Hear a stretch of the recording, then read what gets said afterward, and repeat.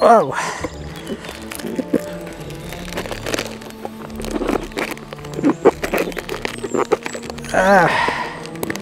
Okay, good.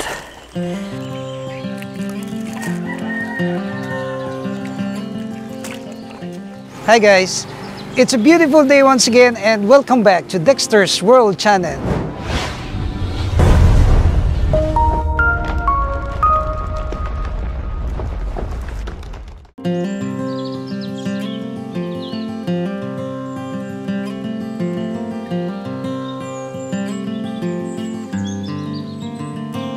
We are headed to the farm because we are actually going to harvest our goldfish today. And during our harvest, it is the time for us also to have bonding with our staff there at the farm. And along the way, we also tried our best to prepare some good food for our staff, for us to have a lunch together, because this is gonna be a tedious task today. We're gonna harvest our goldfish. And beside me is Joseph. This is my friend, and this is our normal routine. Whenever we go to the farm to make a harvest, we will also drop by here and buy some fish for our viand. And Joseph has this kind of fish now. This is called tarakito, and this is best for sinigang. And this is gonna be our viand for our lunch. So Joseph will slice some of this fish, and of course we will pay 500 pesos for 1.5 kilo, I think for 2 kilos, of this tarakito. So we will pay Joseph, and Joseph will chop right there. Also, we would like to have some of this galunggong. This is the favorite fish of the Filipinos. Well, our business is all about fishing, and the fish that we're gonna sell are ornamental fish, and these fish are all for viand purposes. Wow, that's a delicious fish. Wow. You know, Joseph is a member of the indigenous peoples group, the IPs. They belong to the Sama tribe, this locally known as Bajau, and they are doing good. They are doing business, and I really appreciate this man because he tried his best to really find a living out of selling this fish. And this is given for free. This is free. Thank you, Joseph. Thank you, Joseph. And we have here the tarakito. Well, this is just worth 500 pesos. They're allowed to sell fish during this pandemic time. The people will no longer go to the main market. They will just drop by here along the road and buy some fish. Joseph, thank you for the extra fish. Okay, so can you say hi to our vlog? Joseph is a good man. So now we will go to the farm and we will do some harvest of our fish. Come on, let's go.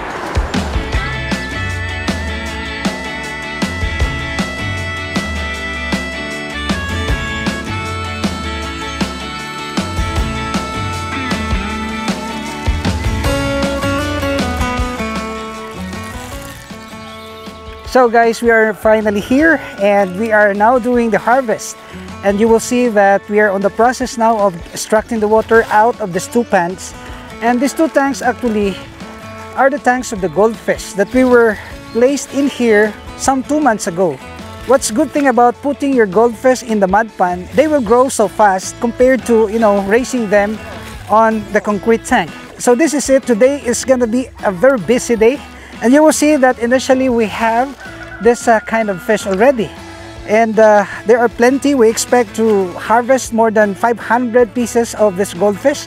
And the problem of the birds is really very persistent because during nighttime we can really see birds, big birds that are coming in and eating our fish. And also we have issues about the snails.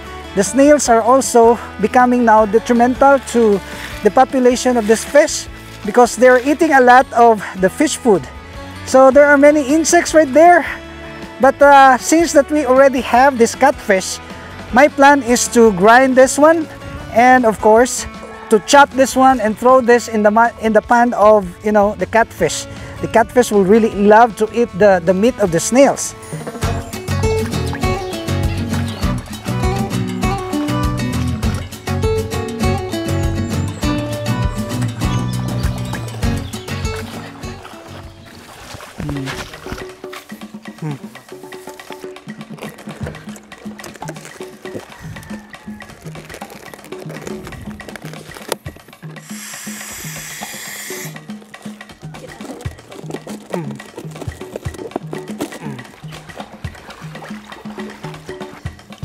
Okay.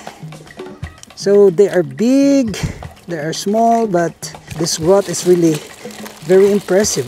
We also have some mollies right here. No, you throw the mollies there so that the Japanese koi will eat. So we just put the snails right here. Good. And you will see that there are calicos, there are ryukin, there are orandas, and there are also some lion heads right here. Wow, this is a good indication that they really have grown fast in just a period of 2 months. And this oxygen is very important also. Don't dare to harvest your fish without this kind of, oxygen, because they will certainly be gasping for breath and eventually they might die. Oh, yes, perfect. Put just like that, and then we will tie this with this rubber band.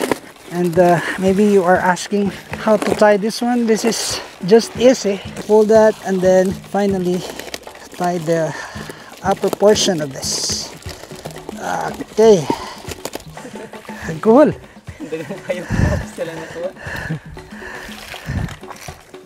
Another batch is here. Wow, big. This is big. Wow, there are really some that are big. See that? It's a good harvest. Wow. And we will do this very gently because the fish will certainly become very stressed if we will handle this roughly. So this is it. This is the first process. We will put them in a basin, and after the basin we will put them in the plastic bags and float them at the concrete tanks right there. And this is the process. So we are doing this very gradually because we cannot afford to reduce all the water and be panicking about how to catch this fish. Well, I am convinced that the catch basin is really very important, and we experienced that when we made a harvest of our Japanese koi, and we have to do some measures to create maybe a catch basin in the middle or maybe at the end part of this tank. This is a learning process for us. We are not so perfect about this, but in due time we're gonna be able to perfect how to do all these things.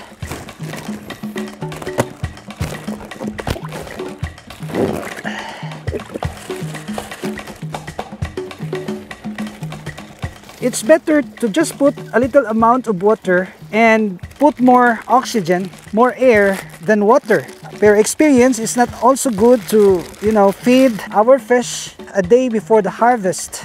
So yesterday, these fish were not fed so that they will be conditioned for this harvest.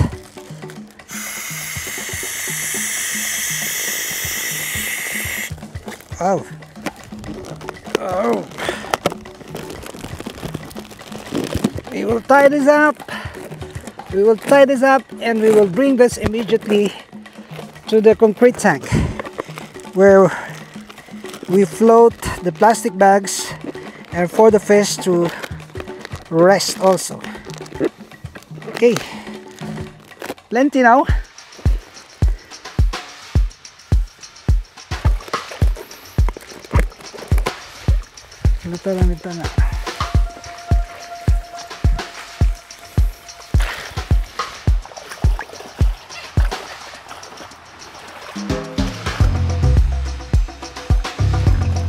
Wow, another good catch, just like that.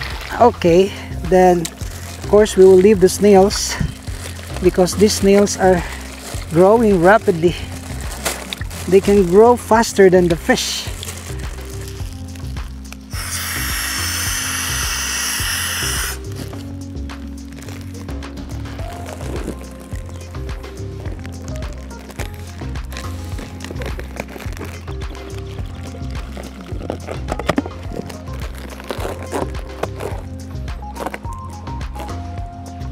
Wow.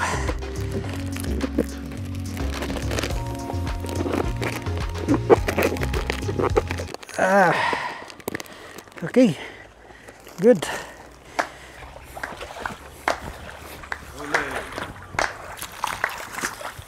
Okay, That's it. Ah, 1, 2. And another tip that we can mention to you is the temperature of the water. Of course, the temperature right there is very warm. That's why we already prepared an aged water and exposed this one in the heat of the sun to just get the exact temperature of the mud pond.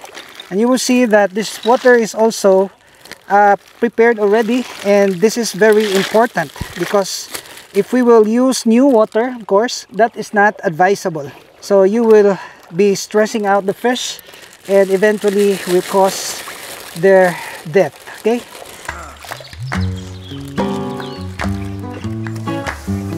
Okay.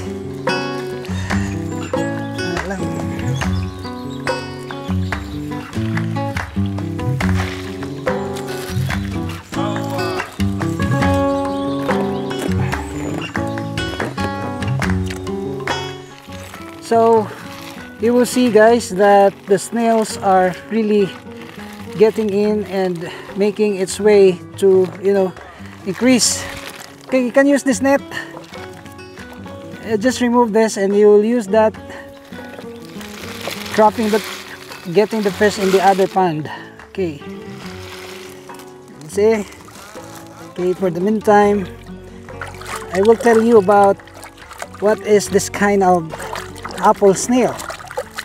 Well, these apple snails are good to be also eaten.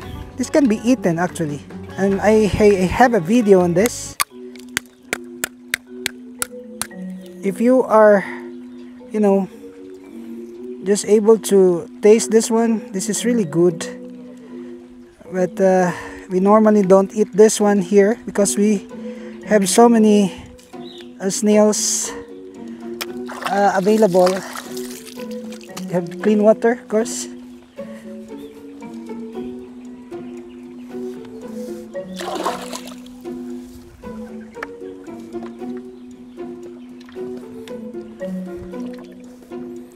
If you have vinegar, then some chili, of course, you can eat this one. It's apple snail. There are so many videos about this. See? Very delicious. But of course, this is best eaten if we are going to prepare this with vinegar and salt. Very delicious. See? Like boy tapang. Drink water.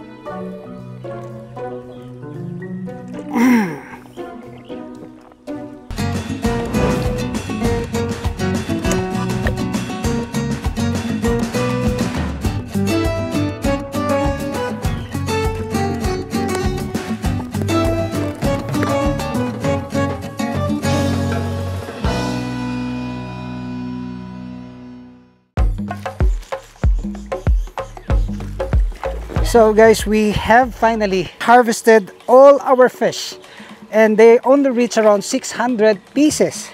So this is bad actually compared to the number of goldfish that we have thrown, because we have thrown more than 3,000. And the next process is for us to evaluate whether their conditions is ready to be transported to the pet store. But I see it that it's much better to just allow them to stay here in these 2 tanks because their conditions is not good. So we have to classify this one according to sizes. And the bigger ones will be placed here, and the smaller ones will be placed right there together with the catfish. They're so stressed that they need to have some rest. So in this size, we have to put this here. Wow, look at this, very amazing. Some of them have not molted yet. Wow.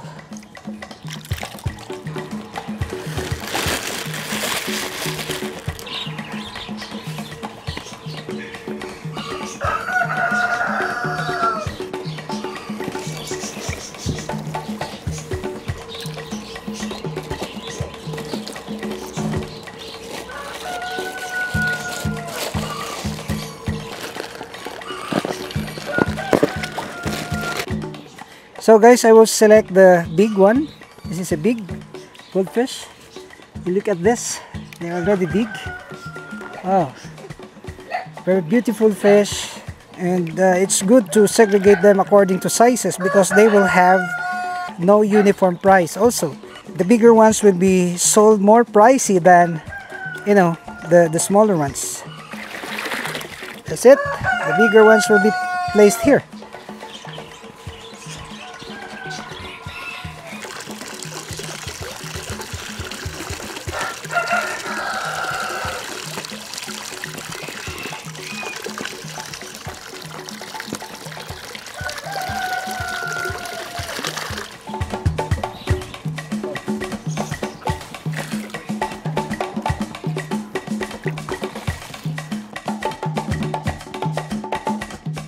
So you look at this, guys.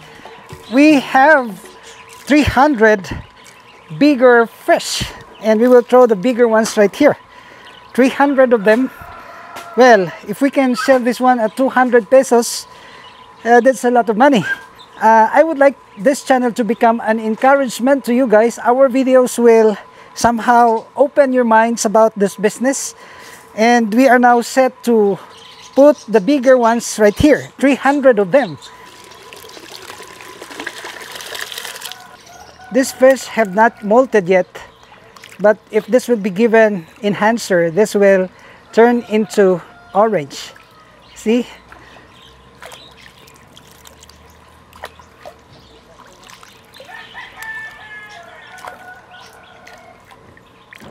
The white rekin.